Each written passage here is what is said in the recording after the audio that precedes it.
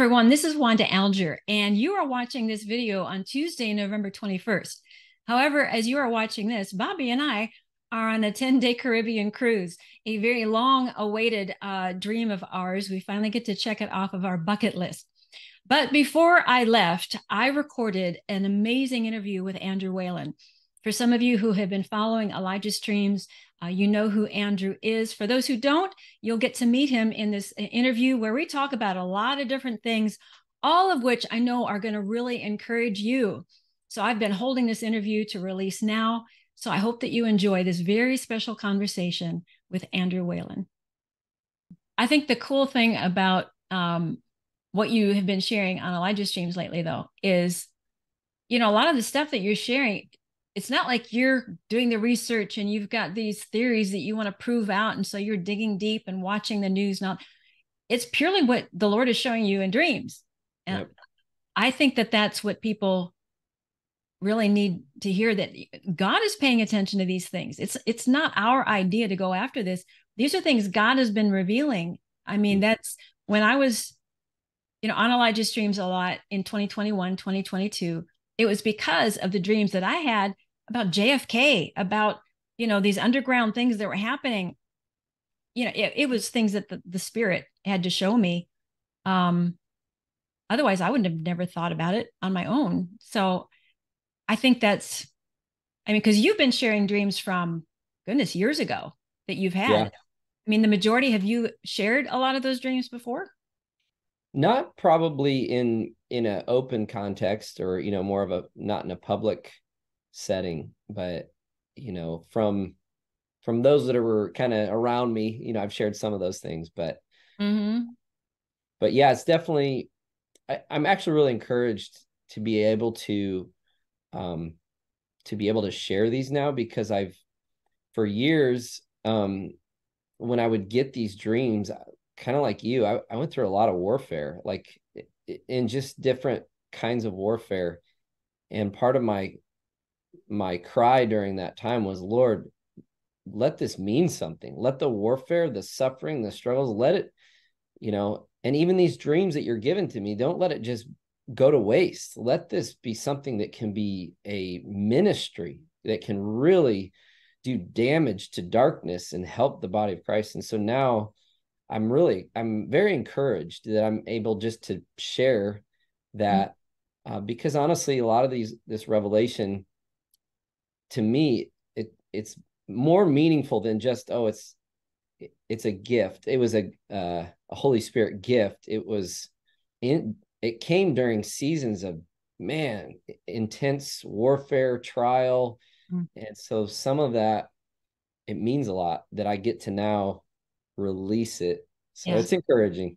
Yeah. Well, that's one of the first things that stood out to me when I first saw you on Facebook, a couple of years ago, was as you were sharing these dreams. It was so similar to my journey, because I started having dreams, 15 years ago about national things and, the presidents. And I was like, I'm just, a worship leader in our local church raising my kids. And, but you write them down, and you keep track and you pray into them. And, there comes a point where, okay, now it's time to release them. Now they have context, which I think is such an important reminder, for those who are watching, that so many times when God does speak to us, it's very rarely immediate.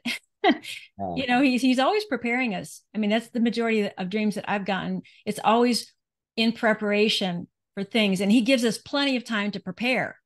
He doesn't give us a last minute, oh, by the way, you better be ready for this. It's coming tomorrow. And yet that's kind of the knee jerk that we've gotten used to, is expecting that. So I'm just interested, now that you have shared, a lot on Elijah Streams. These are dreams that you had years ago. What has been the response from people, or have you seen many of the things come to pass that has bolstered your confidence? Yeah, I think one of the great encouragements for me is, when you have a dream and you've maybe carried it in your, you've written it down like 10 years ago, and you're like, well, I guess that's over. I guess that didn't mean much. But now you're bringing it back out, and it's kind of like, for people, this is like hot off the press. This is something that's like a preceding word for them. And and you see the power of the prophetic in action, because people are like, it's like God blows on it, and it's reviving things. And that's part of what is exciting to me. It's like, oh, that's why I so love dreams, because I see how it can, it's almost like what the Lord told Ezekiel, or asked him, can these dry bones live? And then he tells him to prophesy the breath of God over them. And that's what I see. Like, these dreams are like breath over dry bones, and they become like the prophetic wind of God to start to revive and build people up. So it's been super encouraging to hear that, to get feedback. I get a lot of feedback, and people are saying, hey, I love this dream that you shared. This has helped me in my own life, or this has helped me know how to pray, or, it's given me so much hope. And so I love that. That's so encouraging to me. And it makes me realize, like, and I said this, I was writing in my journal the other day, and the Lord said, there's no expiration date to my dreams unless I say so. Oh. So I thought that, well, that's cool. All right, God. And it's interesting, but honey also doesn't have an expiration date. And the scripture talks about, my word is like honey. Oh, And wow. so, I really feel like God was connecting something and saying, unless I say this word is done, or it's been fulfilled, or whatever, and it's no longer pertinent, this thing doesn't have an expiration date. And Wow. that's encouraging to me. Is, Yeah. and obviously I know there's real specific pointed words about time sensitive things that, Yeah. but in general, I do believe God's saying, don't let what I give you out of the realm of the spirit, that's by my word, don't let it pass away. Don't let it die. Dust off your prayer journals, dust off your dream journals, go meditate on what I've shared, on prophecies I've given. And so anyway, I don't know if you asked for all that, but that's good. That's good. So here's an interesting question, and it is a leading question into a bigger topic, because some of the things that I've heard as you've shared on Elijah's dream, some of the dreams that you had, and I don't have dates or when they lined up, but really seem to confirm what's happening behind the scenes. Some of these conspiracy theories, or the idea of the military's part in this, President Trump's role during this current time.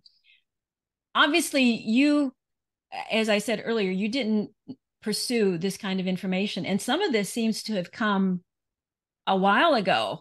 But yet you have come from your field has really been prophetic intercession. Yep. And so these two could conflict in some people's minds, of those in the body of Christ who are focusing just on prayer, praying for everyone, and asking for revival to come, and focusing on the gospel. And then you've got this camp that are looking into what's happening behind the scenes. What does this really mean? But you somehow kind of brought these two together, if that makes sense. I mean, how have you processed all that? Wow, that's great. It's really interesting you're asking that, because I've actually literally within the past few days have actually been processing that very idea. Yeah. In fact, I just had a phone call with Johnny Enlow, like, I don't know if it was yesterday or 2 days ago, and he was confirming this exact thing. And he said, Andrew, I feel like you're going to be really significant to the prayer movement in this new day or new generation or whatever. And he said, because of you have the narrative understanding of what is taking place a lot behind the scenes and those kinds of things. And which to me, that's early on. So when I say early on, I mean like in maybe the early 2000s, when I was getting lit on fire for prayer and intercession and these kinds of things, God also started to merge dreams in that had to do with like these conspiracies. And I wasn't hearing anybody else talk about that anywhere. And so I bring it up to some different, maybe spiritual leaders and stuff. And they kind of just looked at me cross-eyed, like, what? Yeah. But along the way, God just continued to confirm and confirm and confirm.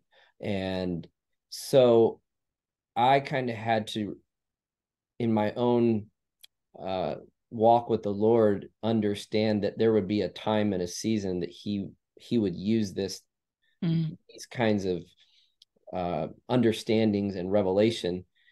And I think it's now coming forth. We're seeing a time now where I think the body of Christ, we have to, if we're really going to be effective in prophetic intercession on the current battlefield, spiritual battlefield, we are going to have to be those who are willing to let the Lord show us what he needs to show us and look at what he uncovers. Which reminds me of a dream where I remember in this dream, this was about 2000, maybe around 2020, maybe 2019. But I had a dream where I was walking down a path, and I was walking with another prophet, and we got to a T in the road, and like a T intersection, and you could either go left or right. And I knew by revelation that if the prophetic went left, it would be those who are willing just to kind of focus on the things of the prophetic, or revival and signs and wonders and miracles, and that's great. But I knew in the dream, if the prophetic went to the right, it would mean that you would also be willing to allow the Lord to show you everything behind the scenes, all the evil, all the works of the enemy, everything that's going, the conspiracies of evil and men and all that. And I made a statement in that dream, and I said, the prophets that go left are not in sin, but I said the prophets that go right will receive the greatest spoils of war. And that's kind of what I feel. I feel like God's gave that as a I don't know a template to say, hey, if you want to just go left and focus on that, that's okay. But if you allow me to show you what is happening, if you really allow, it's not comfortable because it's not politically correct often, but if you allow me to show you what's what, for those who see it and you really begin to pray into it, you'll get the greatest spoils of war. So I don't know if that makes sense. No, it does. Actually, you'd shared that before, but it's such a good way of describing the challenge. And I appreciate the way you clarify it's not a sin. It's not, it is a choice. God does give us a choice, and he's not gonna shun us when we really want to serve him. And obviously I want to support anyone that is contending for revival, that's spending time in prayer and fasting. That's good. But yet, if we don't have a proper understanding of the landscape, it's like you got to know your battlefield. You have to know where everyone is at, what the big picture is to be effective. And so to me, that's where they meet as well.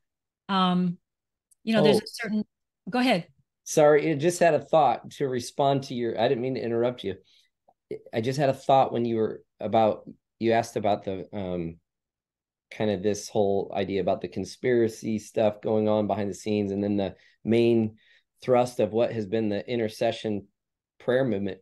I remember early in the 2000s that I had a dream with Lou Engle. And Lou Engle, for those that don't know, he's been a great friend and spiritual father to me.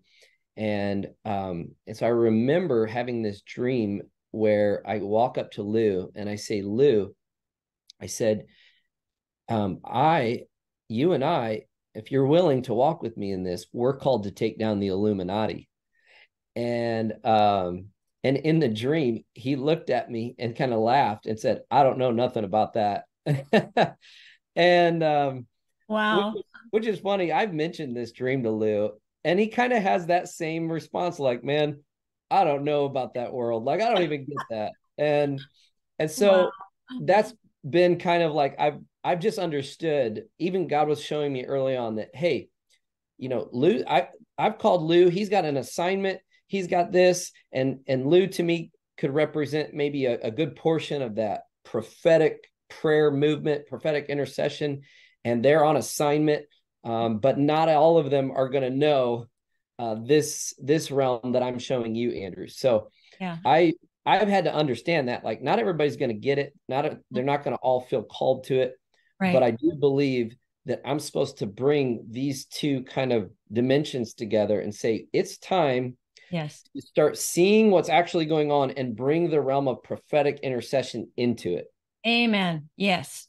Well, and this is, let's take this a step further, because I released my latest word, which I know you read, coming out of this last weekend with IFA's 50th anniversary, and Eric Metaxas was there speaking and really saying, we've got one more year, folks, with the 2024 election around the corner. How are we going to come together? And I knew the Lord was speaking to my heart. How are we going to use this next year to really have one voice? You've been talking a lot about the lion's roar, and the unity in the spirit is not one of just acquiescing to someone else's opinion or trying to find a middle road. The oneness of spirit is being of one mind with that. That means understanding things, being intelligent, having spiritual intelligence about what all is happening. And these realms do have to come together. And I think that is the question that we have to be willing to ask, is how are we going to do that? Because as you and I were talking earlier, even in the prophetic, there's little camps, there's the glory days and the gloomy days. I mean, that's kind of, generalized, a generalized statement, but those are terms that have been thrown around, that there are the prophets that the peace that, and I feel like I'm one of them, the pieces that the Lord has given me have been more of all that he's doing within the church, sanctifying, purifying, bringing us into the days when the knowledge of the glory of the Lord is going to fill the earth. Yeah. I have not gotten the kinds of dreams where cities are burning and the Antichrist, is emerging. That's not a piece that I've gotten. And yet there are, those who are receiving warning dreams and specific, of praying for certain cities and seeing things that we have to pray into, calling us to prayer and fasting. And I'm like, they're both true. They're both valid, but they're pieces. They're all pieces. And yet we can so easily demonize one another because, well, you're not saying what I'm saying. I don't think we're supposed to. I think what we're supposed to be doing is what we're doing, collaborating, So what piece did the Lord give you? I mean, I saw a beautiful example of this the other day. It was a couple of weeks ago. Someone on Facebook who is a prophet in their nation, the name doesn't matter, but they were sharing that they had released a prophetic word, and they found out that another respected prophet in their nation had released a word around the same time that sounded like they conflicted.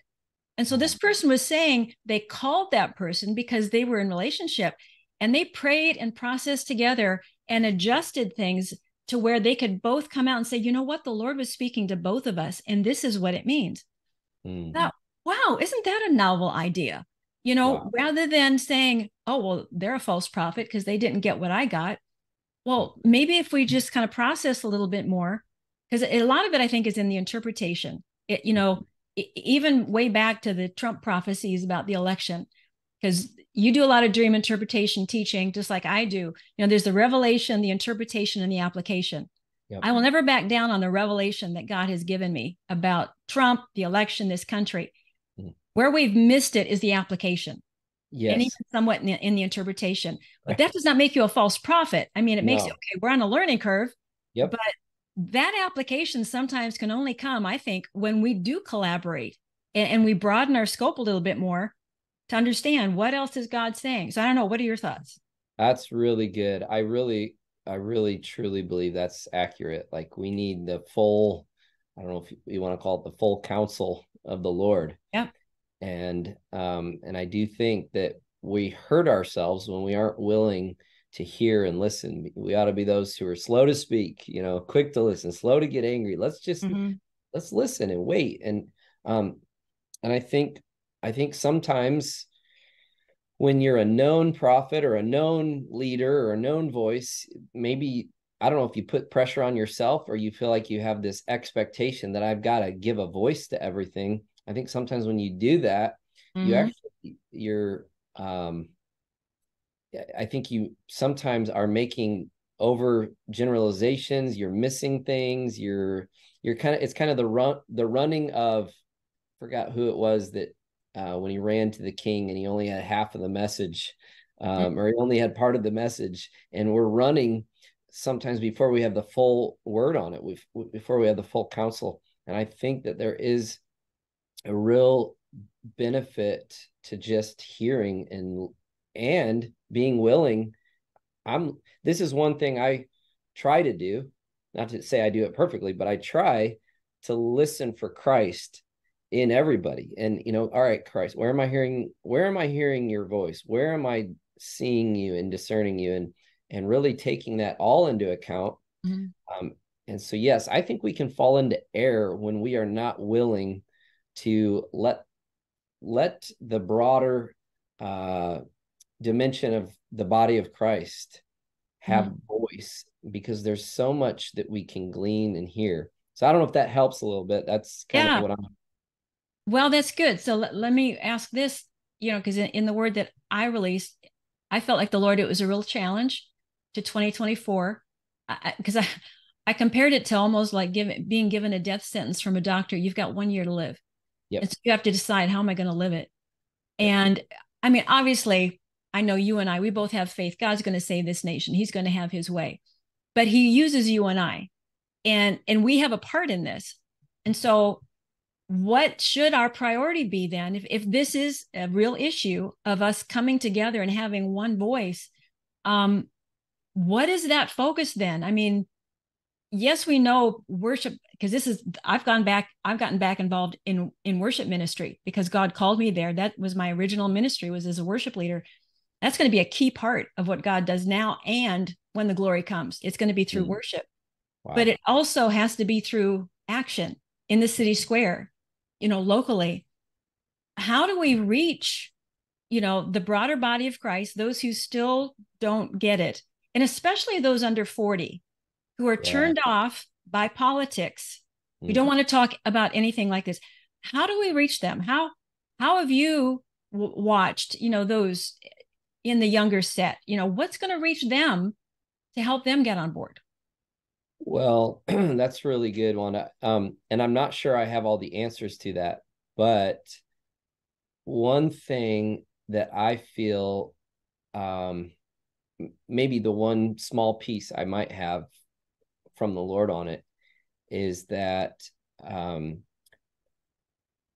it goes back to a season when I was in Texas, and I was working out at the gym one day, and I was on the bench press, and I was lifting, and all of a sudden I wasn't thinking about anything except I need to get this weight off of my chest. And as I'm there working out, I hear the voice of the Lord say, if you want to see awakening come to a generation, preach on the rise and fall of civilization, or rise and fall of civilizations. Ah. And I said, did I just hear you say that, Lord? I know I just heard it. Was that you, Lord? And so I leave the gym, and I go immediately from the gym. I'm still pondering this word, and I'm going to the coffee shop. And as I'm waiting in line, I happen to look over there's a guy sitting at a table in the coffee shop, and he's got a stack of books. And on the very top book, it says Rise and Fall of Civilizations. And I'm thinking, what in the world? So I go up to this guy and I say, hey, I said, why do you have this book? He said, well, actually, I'm researching to see if there's a connection between the moral and spiritual state of a people or a civilization and its rise and fall. And I said, oh my goodness, man. I said, are you a Christian? And he goes, no. And at that point, the Holy Spirit said, the rocks are going to start crying out. In other words, I knew God was saying, see, even the world recognizes we have come to a breaking point. We have come to the place where either we will have a massive fall, a massive collapse of civilization, or we will rise. Mm-hmm. And I feel like God was saying, Andrew, this is the word that can bring awakening to a generation. If we understand what time it is, what time it is right now is it is an extremely late hour. And by late hour, I don't mean that necessarily that the Lord is returning any moment. I mean, like America, it's a late hour for America. And I feel like God is saying, if the generation can start to see that their pursuit after all of their dreams or all of their hopes are literally are at the brink of collapse because of where the state of the nation is, there might be an awakening to a young generation that says, we're going to rise up and help, contend and believe for a massive revival, a massive awakening, reformation, all of that. So that is part of what I feel. The other thing is, I've been writing a book, and I'm actually calling, and this isn't just to plug my book, but go ahead. You have permission. Yeah. Well, I'm calling it Dreams to Save a Nation. And in part of the forward, or the part of my introduction of the book, I basically say, hey, I'm talking about controversial subject matter that very possible not everybody's going to agree with. Some are going to think it's political, blah, blah, blah, blah. And I basically say, hey, because of where we're at as a nation, what is required is all hands on deck. We cannot be those right now who are straining out a gnat and swallowing a camel. Literally, what is needed in this time is to find every means possible to unify for the salvation of a nation. We need to see that God comes and saves America. Yeah. And so that's my main thrust is I want to help awaken a young generation, every generation, but especially the younger one, to let them know we are at an urgent moment, and all of your hopes and dreams for whatever you want to do, it's at risk right now. The future of our children, the future of everything. So and you know what I think of, because the majority of let's face, even at the IFA's 50th anniversary, the majority of attendees are over 50. There's a lot of motivation for parents and grandparents because you see your children. I mean, that's really the motivation behind a lot of the intercession. It's for our children. Right. But what if, we're talking about the 20s, those who don't have kids, those who don't have families. And unfortunately, the millennials and 20s and 30s who have been raised in a totally different culture than, what I grew up in.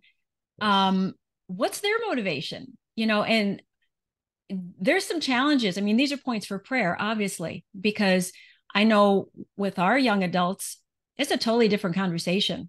Yeah. And you hit on it, the rise and fall of civilization. They're given to philosophy, they intellect, they want to understand things.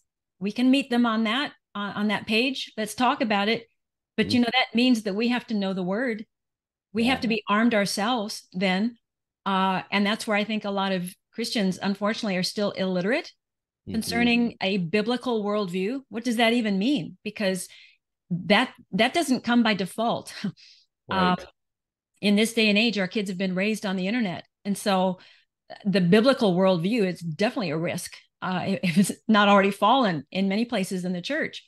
So that's a huge area, to be praying into. And the other one that I see is the church speaking into government, because this too is a huge roadblock for many pastors. My husband's a pastor. How does that work? And that's where my book, Moving from Sword to Scepter, I knew that's why I had to write it, was what does the Bible say about our voice in our culture and into the government? And I say government, not politics, but into the government. Because these things have to stick, whatever we're doing. This is the reality of the hour, the season, the era.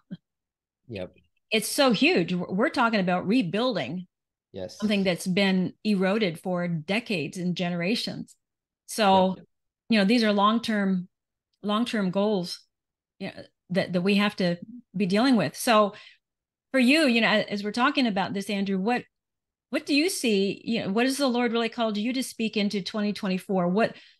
Where is your passion? What's that one message that you feel? I mean, maybe you've already said it in terms of reaching the next generation, but even for people that are trying to get a handle on, okay, you know, what can I do? What can I rally behind? What have you Yeah. sensing? Well, I there's a lot on my heart. I would say this. I would say, um, for me personally, I don't put much stock in the elections for 2024. Mm. I'm not going to tell people not to vote. That's not going to be what Are I'm. you saying you're not sure if they're going to happen, or you're not sure? Obviously, they're not going to be fair with the current administration. We know that. Yeah, I would say, if things are as they've been, then I'd say, what is the point of our election? They're completely been taken over, and I think I think if people are still blind to see that right now, then you're still asleep. that's my Mhm. that's my conjecture is you're asleep right now if you think that we have very fair and safe elections right now, with everything that has come to light. Mhm. You're pretty much just wearing a blindfold, is my strong point of view on it. But Okay. yeah. I share that point of view, so you're not alone. Yeah. But the thing is, I'm not my I don't feel like my, at least at this point, I don't feel like my call is to go trumpet the fact that I believe the elections are, whacked and all that. Mhm. But what I do believe is that a lot, from all the intel, I think our prayers have to be focused on, yes, number one, God, we want your will. We want everything you have ordained for our nation for this year. That's what we want, we long for. But I'm saying, God, all the prophetic words and dreams about President Trump to me are still on a green light. God's saying, I'm not done with this. I'm not done with him. His scroll hasn't been completed. Right. The Cyrus calling hasn't even come forth into its fullness. Every dream, I mean, I don't have time to go into all my dreams, but I've got dream after dream about President Trump. And at this point, I'm like, well, that's the hill. At this point, I don't want to say I'm willing to die on. I know it's not about a man saving, Right. you know what I mean? But in one sense, it's about, well, if God has appointed that man, if God has raised that man up, then yes, I'm going to fight for it with all my heart. Yeah. Because there's a purpose, there's an eternal kingdom purpose there. Mhm. And I believe that with everything Trump has stood for, spoken for, promised what he would do, um, I would say then our nation is in a desperate place to get him in position Mhm. again. Mhm. And um, I do believe one of the greatest needs for this generation, when I say this generation, I guess I just mean all of those presently living in this earth, and specifically this generation in America right now, we are in desperate need of the fear of the Lord. Mm. There's no fear of God, and that's why evil has run rampant. That's why sin has run rampant. That's why, honestly, that's why the church, to be honest, is so watered down and lukewarm, is there's not a real fear of the Lord. And I actually have felt the Lord say that the fear of the Lord will not return until evil is openly judged, until we actually see workers of Mm. evil and iniquity actually pay with for the crimes that they've committed. And when that begins to happen in a public national level, we will start to see the entrance of the fear of the Lord return. Mm. And so, Yeah. Okay, so I'm going to interrupt you now yes, go ahead. because I had a dream that signaled that over a year ago, and I've already shared it. But Bobby and I were brought into a courtroom blindfolded, and we knew that judgment was being executed on leaders for where they stood. And we heard two people drop, and we knew they had chosen wrong. And the blindfolds were taken off, and it was Obama and Hillary. And in the dream, I heard, your eyes will see what your ears have heard. And I knew that it was an indication of the judgment that was going to be seen. We only heard it. Our eyes were blindfolded. We couldn't see it, but we just knew in the spirit, God's justice is going to be served. Now, what that looks like, have no idea. But I knew at that point, God was saying very clearly, because the dream then went on where we went out. And I mean, everyone was abuzz because of what was happening, because now we were in this time where it was being seen, what had been happening. So I say amen to that, because that's what all my dreams have shown too, that the fear of the Lord is going to be gripping. And because there have been no consequences. I mean, that's what everyone has been crying out for after all these exposures. Well, where's the justice then? Yep. God's going to be the final judge. And that's what I'd like to say too. I mean, that's a powerful dream you had. And that's exactly what I believe that's where I think we're headed. I think we're headed to a time where God brings Trump. That's my belief. Mm-hmm. If it's Trump or he decides someone else, whoever else, I feel like God's saying justice is on the calendar. Yeah. And unless we see the foundation of his throne is righteousness and justice. Mm-hmm. And until we start to see the measure of that being measured out, mm-hmm. I don't believe we're going to see his throne, his dominion start to come forth. And we're going to see a generation. The church has become irrelevant because the throne of God has become so watered down. I mean, we don't see righteousness and justice. And that's what we have to start to see, that being doled out, administered out. And I think that is going to capture a generation. Yeah. And, anyway, well, this is what else is coming while you're speaking, Andrew, is, all these, the prophecies about President Trump serving 2 terms. Mm. Have we thought about what realm that's supposed to take place in? Mm. If we only think the natural realm, the earth realm, we could misapply that. But I've always known, I mean, when I, teach about the difference between the sword and the scepter, I mean, there is a scepter of the righteous that will not be allotted to the wicked. Yep. There's no question that Donald J. Trump holds the scepter of legitimate authority as a governing ruler over this nation. It has never departed from him. You look at him right now. It doesn't matter what this realm says this administration is. In God's eyes, he has been serving his 2nd term. Now, I'm not going to blast that out in defense of any prophecies I've had, but I believe it's a spiritual reality that when you're in tune, with what God is going after, we can't be stuck on what we see in the natural. And, again, how the application works, I don't know, but I'm behind you in what you are standing for. Yeah. And, when you have dreams like you and I do, and other prophets do, and you didn't come up with this idea and it's repeated enough, it's not us that are saying this. Yeah. All you can do is share, this is what the Lord has shown me. And, it has been humbling for everyone in the prophetic community to acknowledge, we're not so good at this sometimes. No, right. I mean, we're vessels, but you have to continually humble yourself and say, this is the, I think I had a wrong application there, or I didn't quite interpret it right. But to me, I'm taking it all as we are being fine-tuned, we're being sanctified.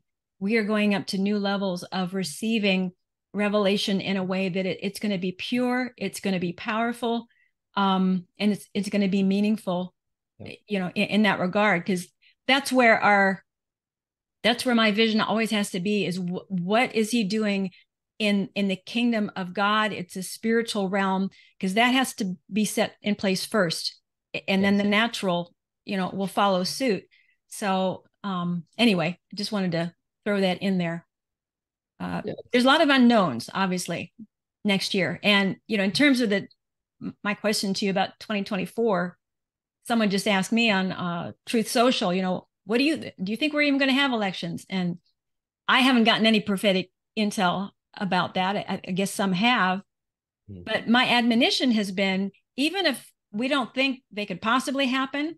I think we need to plan and prepare as if they are. Otherwise, there's a large segment of the population that just won't do anything. Right. They just say, what's the use?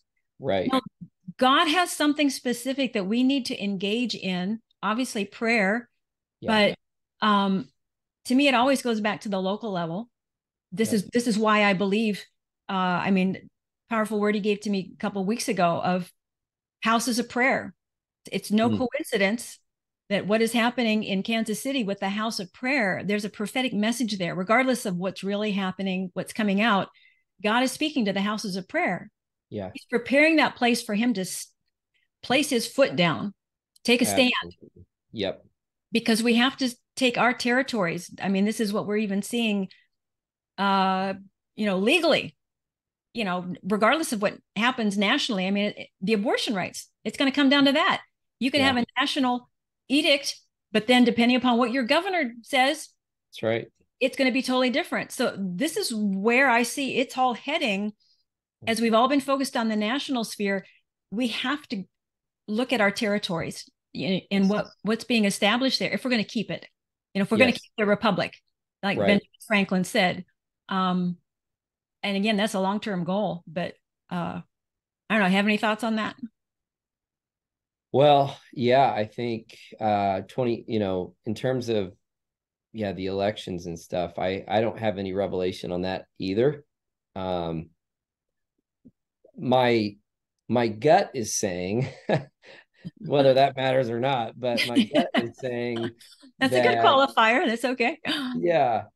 That the patriot side of things and those who are in Trump's camp know that those who follow him know that these elections have been so corrupt that, to me, there has to be some measure of intervention, whatever that means. And I'm not prophesying that is going to happen before 2024, but at some level, I feel like there's going to be some interruption of some sort.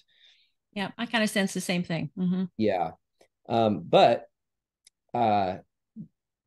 you know what? I'm trying to remember. Let me see. I think I wrote down a dream that I had very recently.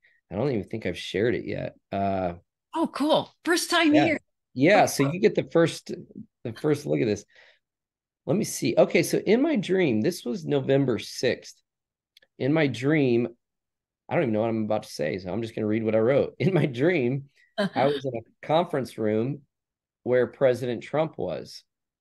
And I saw that his bodyguard needed to step out to take care of a certain matter.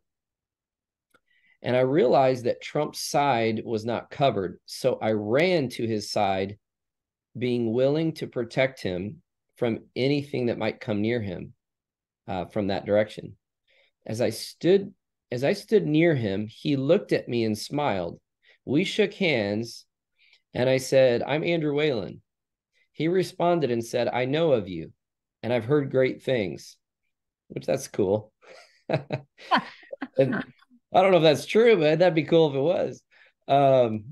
Anyway, and he says in the dream, he says, "I know about you and Johnny, Inlow, and Elijah Streams. You guys are all doing great things." Then he stood up to walk out of the room, but I walked with him.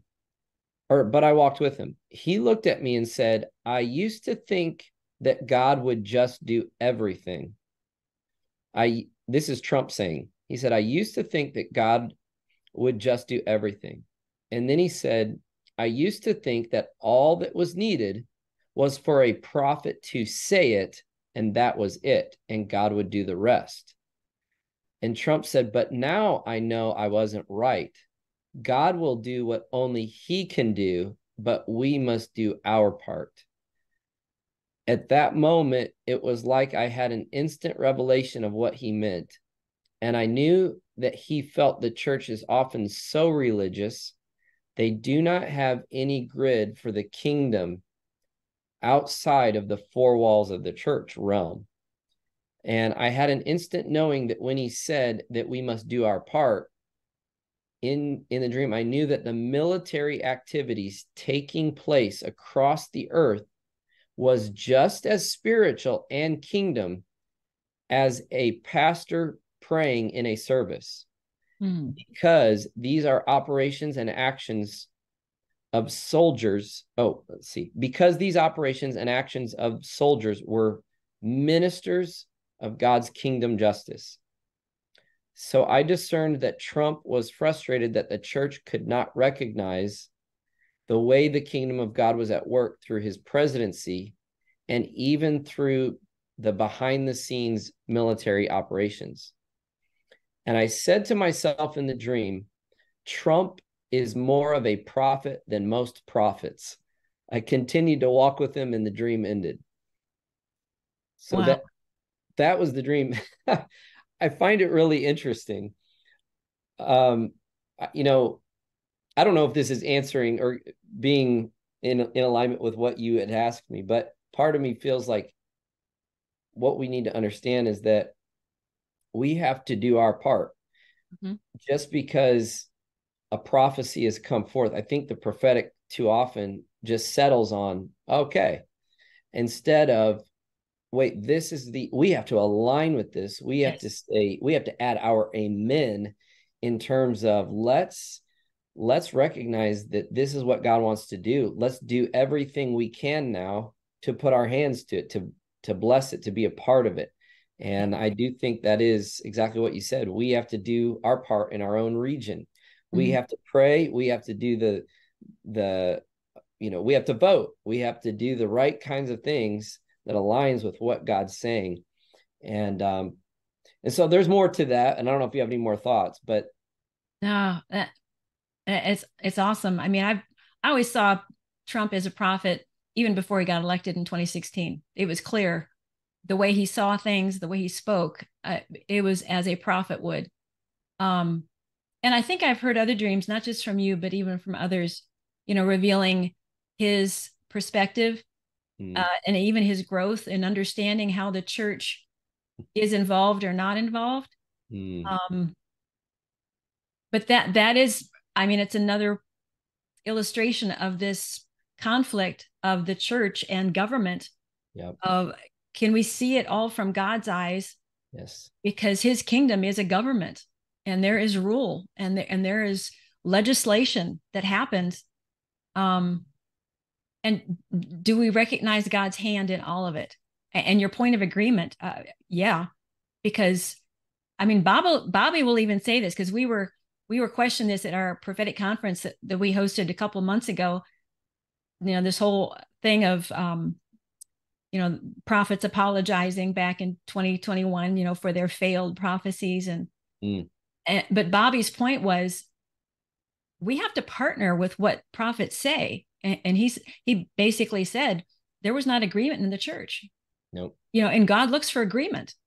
And Yep. so when there's not agreement and not partnering with a word, then yeah, it's not going to be fulfilled. Which goes back to my word I recently released. It's our agreement that God is looking for. Our unity is so important, but our unity is not compromised. Right. That's what a certain segment, the mercy-hearted people will lean towards. It's being willing to hear the whole truth. I think I wrote the other day, the truth will set us free, but we have to be willing to face it. Wow. And there's some truth that people don't want to face. That's right. And this is what we're being confronted with. Can we handle the truth? Because it will set us free. Yep. It's not going to be comfortable. And our mind will be blown, I believe, when it's all revealed, of how God's been working in the government, in the political sphere, in the military. Yes. Because that's the only thing that's going to really settle some of these things. I do believe that there will come that time, like we said way back in 2020, when it's going to be seen. I don't know to what degree or what measure, but God defends his word. We don't have to defend when it's his word, he will defend it. He will back it up. And even in the interim, he's testing us too, and how we steward that waiting period. Can we trust him to defend himself? and just stand on what he said and not, fall back. So, yeah, that's a powerful dream, because even when you said you ran to his side, to me, that's another call to prayer too. That's what you were doing. Yep. Intercede. We stand by him in prayer. It doesn't matter anymore, because there's no way that everyone's going to agree on what's really happening behind the scenes. Right. It's just like the rapture. We're never going to all agree on eschatology. Yeah. And God does that on purpose, because that's not the focus. We have to agree on what's really critical right now. Where is God moving and working, contending for that breakthrough? We have a voice. And actually, I wanted to reference this scripture, because I was pointing to 1 Corinthians, the first chapter, where Paul was talking about this oneness of heart and mind, and even rebuking the church for dividing into so many camps. You follow Paul, you follow Cephas, whatever. But then there's another scripture, another verse, a few verses later, that I'd never thought of in this context. He quotes from Isaiah that says, "I will destroy the wisdom of the wise, and the discernment of the discerning I will thwart." That's in 1 Corinthians 1:19. That caught my attention. The discernment of the discerning I will thwart. And, here, I mean, you and I were, there's a call and a gift to interpret, to rightly discern, what the Spirit is saying and doing. Is there coming a time where even that the Lord is saying, you can only go so far? Because in the end, this is Paul's appeal. It's the cross of Christ. I mean, we can't empty him of his power, his right to rule and to reign. He is the judge. He is the arbiter. There are certain things that doesn't matter how many whistleblowers you have, or keyboard warriors, or intelligence committees. God's the final call, right. in that. And to me, that's pretty humbling. It is, isn't it? Yeah. He will make us be dependent upon him ultimately. Yeah. Wow. Well, do you have other thoughts here? Because I know we talked about a number of things, and even with the well, I did want to ask you this yet. Do you have time? Good on time? Yeah, sure. Okay. Because one of the things that you have championed in intercession is the lion's roar. Yes. And I shared with you off camera about, my own journey, and how the Lord made that very real to me earlier on this year, when I was really hit by the enemy.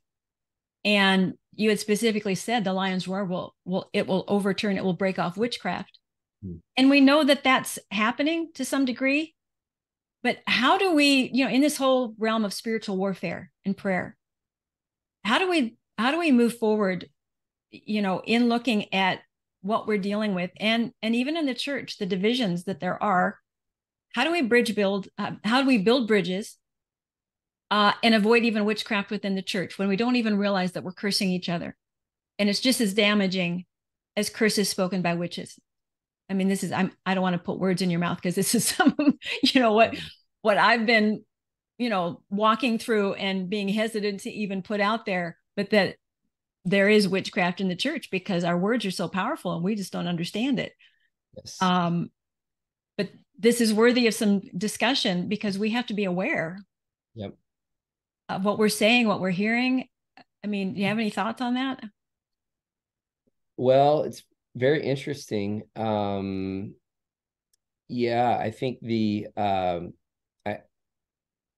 as far as bridge building goes, I'm not sure I'm the greatest bridge builder.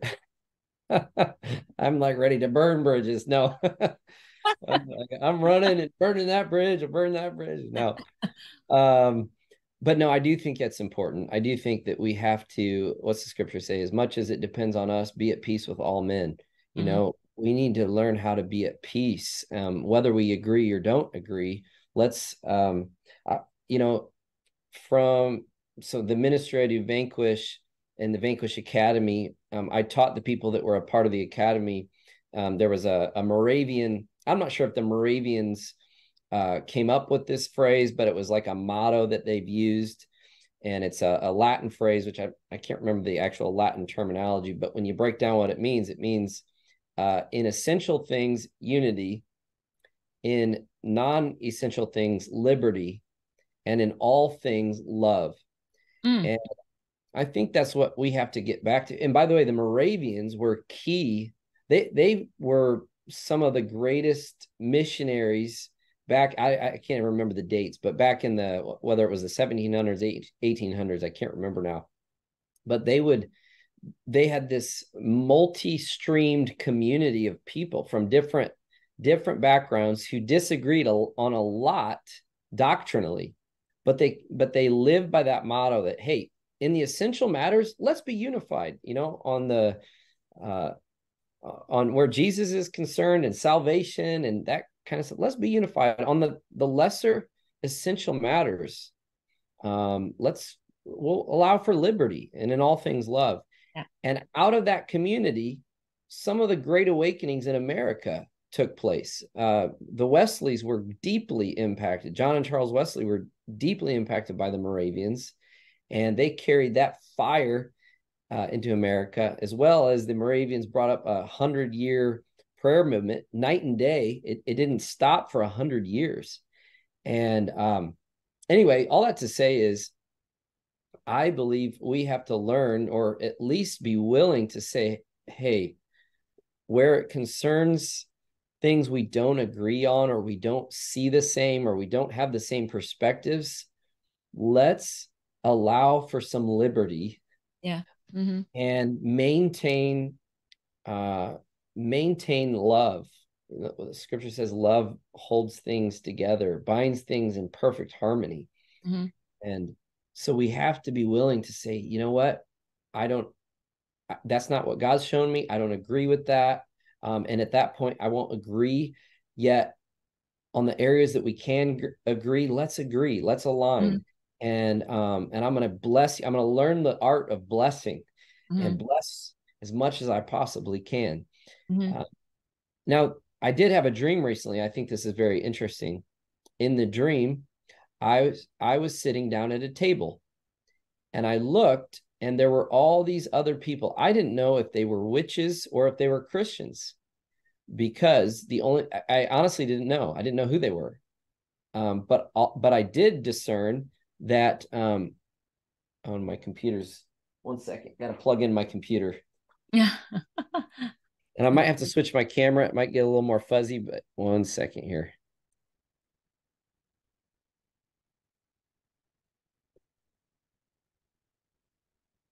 Okay, sorry, my picture is not as good quality, but it'll save the power from my computer dying. Okay. All right. So this dream where I saw all these people in at the table, and I didn't know if they were Christians or witches, but they were all accusation, negative speaking. And I saw that they had while I was sitting out at this table, looked like it was in a valley, like this grassy valley. And then I looked out and I saw all these other tables of people doing the same things. And in the dream, I thought, oh, these are tables of accusation. And in the dream, I began at the table I was sitting at. The man who was leading this had turned the attention of everybody at the table onto me and releasing accusation after accusation. But what I realized is that he was projecting things on me that he was actually guilty for. And so then I began not to condemn him, but I condemned his words. I said, I condemn these words. I condemn your accusations. I condemn them. And in the dream, suddenly, I looked up and I saw Dutch Sheets. And Dutch Sheets was standing on top of a hill over this valley. And Dutch, I knew, was writing a book on the ecclesia. And in the dream, I walked up to Dutch and I said, Dutch, I have condemned their accusations. And I said, because the right of the ecclesia is to condemn every tongue that rises up against it. And in the dream, Dutch looks at me and says, "Okay, Andrew, you're going to finish writing my book on the ecclesia." Mm-hmm.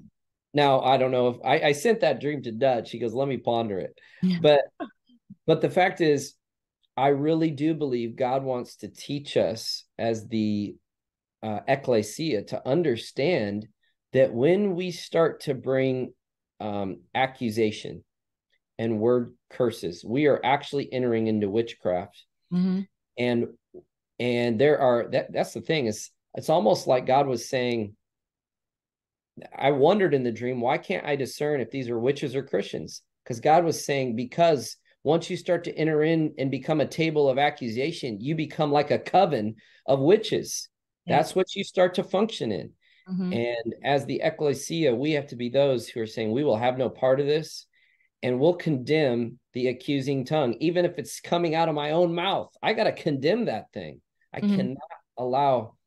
Now, that doesn't mean we don't speak truth. It Mm-hmm. doesn't mean that we, you know what I'm saying? Yeah. Yeah.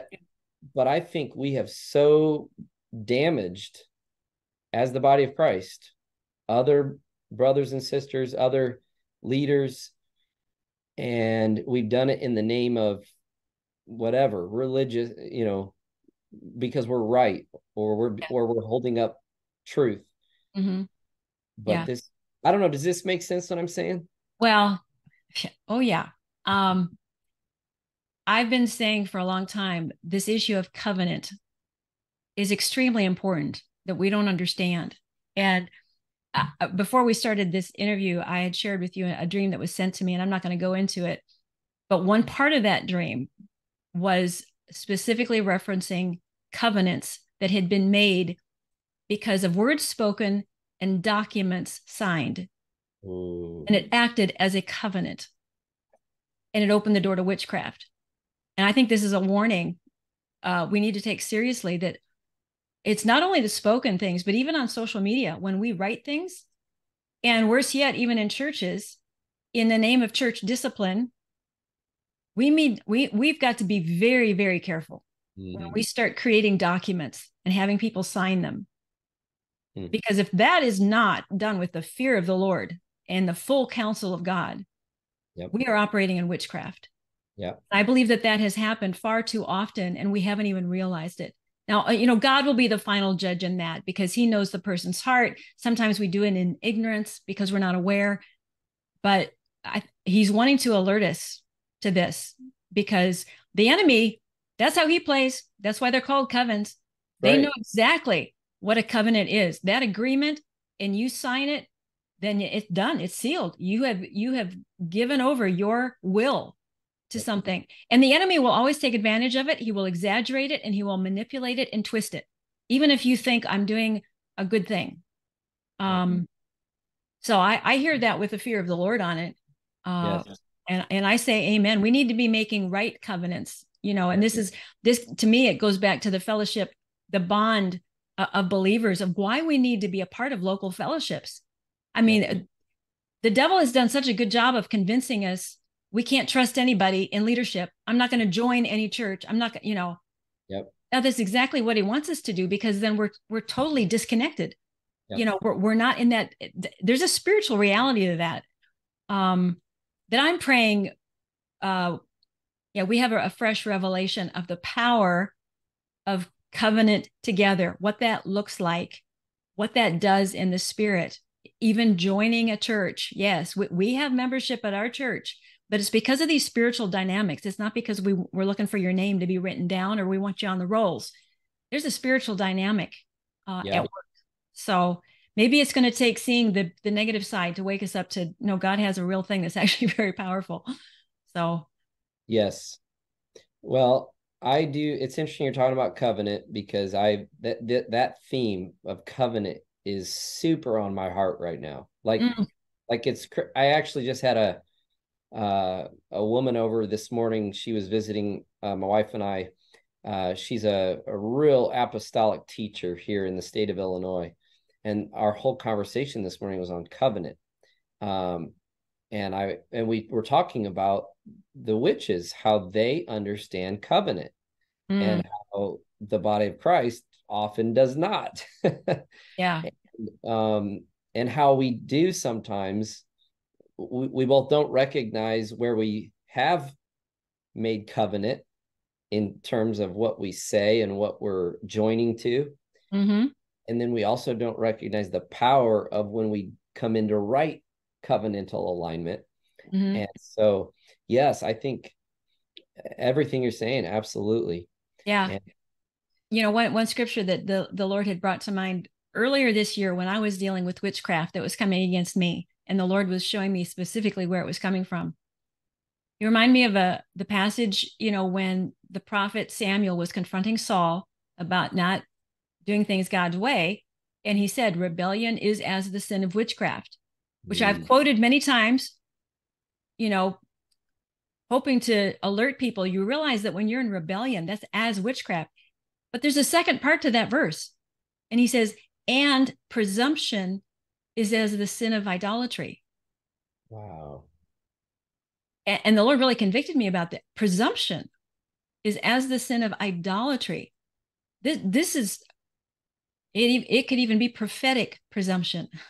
It could be personal presumption. We begin to presume that we know what God said or what God wants.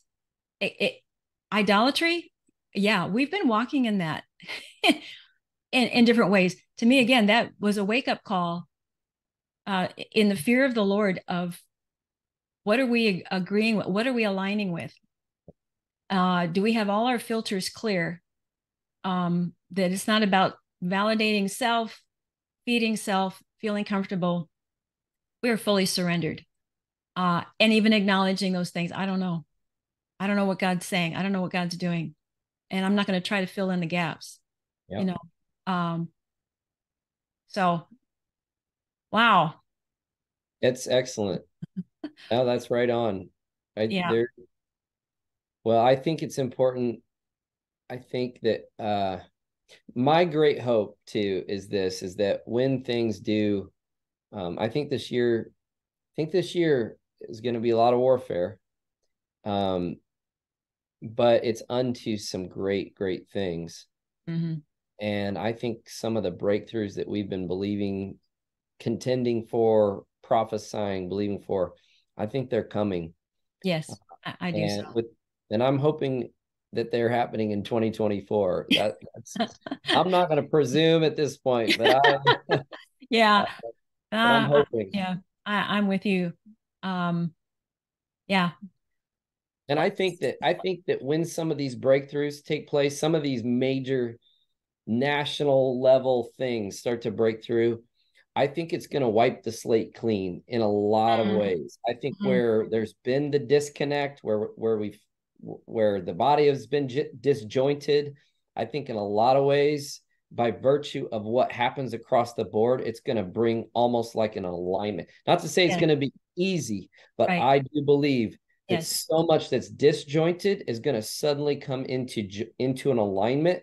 Yes. And it's going to clear up a lot of the present, just where we've been.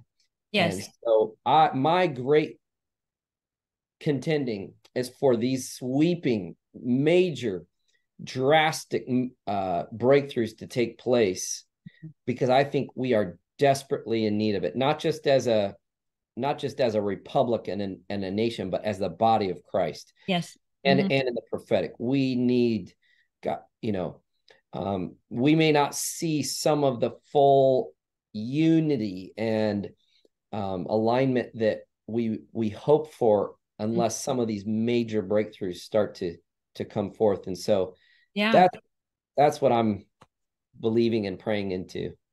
well, I agree with you. And I mean, as you said that's our declaration. Yes. We don't always have to say, "Dear Jesus," and pray, because that's the power of our words.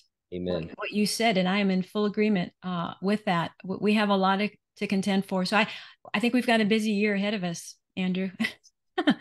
Yes. But I'm believing, as you are, it's going to be amazing to see God do what only He can do. So I really didn't have you even formally introduce yourself, but where could people get a hold of you? You mentioned your Vanquish Academy. Tell us about that, or what else you're involved in. Yeah, so right now, people can find me if you want to find me online on Facebook. I have a free group called Vanquish Prophetic Warriors. And so people can join that for free. It's a private group, so you just have to answer a few questions when you come to join. But then you're let in. There's about 7,000 people or so in the group, which is That's pretty awesome. cool. Yeah. Man, It's I think I joined when it was just a couple hundred. Yeah, I know. Yeah, you were early on, and so it's been great to grow the group, and we're hoping to eventually have it where we have kind of more of a membership to help really equip and further train. So we'll be sharing more about that, and then if you want to look up any current resources I have right now, there's a few things I have at my website, which is vanquishpw.com. Okay. So vanquishpw.com. All right. We'll have that on the screen as well. And we're planning something, hopefully, here next year Yes. early. We're going to go off camera and settle that date. So everyone can be looking forward to that too. Collaboration, I believe there's going to be a lot more collaboration in the days ahead in a very good way. Where the enemy's tried to divide, God's going to give us strategies to connect. And we're really going to celebrate. That's what I'm praying for. We're going to celebrate our diversity, even as prophets.